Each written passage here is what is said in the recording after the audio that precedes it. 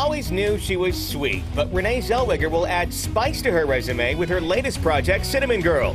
The 42-year-old actress co-created a semi-autobiographical series about the lives of 4 women finding their way in the movie and music industry in the late 1960s Los Angeles. Zellweger once found her way from small-town Texas to the Hollywood spotlight, so the television drama will undoubtedly include a lot of her personal experience trying to make it in Tinseltown. The Bridget Jones' Diary actress teamed up with writer Anthony Tambakis to create the series, and they found a partner in the Lifetime Network, which will continue to develop and eventually air the show.